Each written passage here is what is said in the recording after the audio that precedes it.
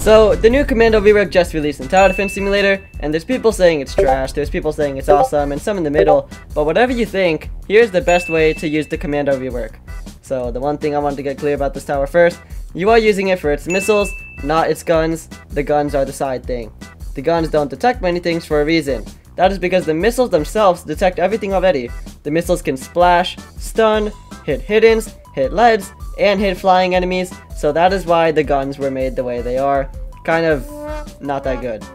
So anyways, after using it in a match in Fallen mode, I found that it has similar usage to something like a Crook Boss or Trapper, this usage being its mid-game potential. It can handle mid-game hordes extremely well thanks to the missiles, and although it can't handle early game like Crook Boss or Trapper can, it makes up for that by bringing some good splash damage to the table along with stuns that cater more to mid to late game usage rather than early. It's kind of like if you combine Trapper's Landmine and Bear Trap into this one missile ability.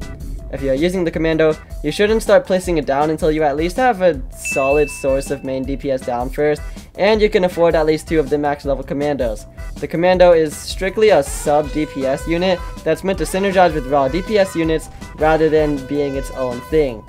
In short, the Commando fills a sub DPS role of stunning and splash damage, not DPS, again kind of like the Trapper. Using it correctly, you can get moments like this where it just annihilates crowds, or it just perma-stuns one unit, or even perma-stuns a crowd. And although, as you can see here, the Golden Crook Boss is doing more damage than it for a very similar cost, it makes sense. I mean, being completely fair, this is an event tower. They wouldn't want it being as OP and viable as an Engineer or Gatling Gun or Golden Unit, but it does have its uses. It's not a trash tower that can't detect anything. I do just wish that the lower levels had the missiles too, so they could be viable as well. So, that's how to use the Commando, and that's what it can do. If you want advice on buying this tower or not, compared to some of the other tower game passes, this honestly is one of the better event towers to spend your money on in my opinion. So, if you like this game, go ahead and buy the Commando. Just keep everything that I've said about the tower in mind before you do. Hope this video helped you out.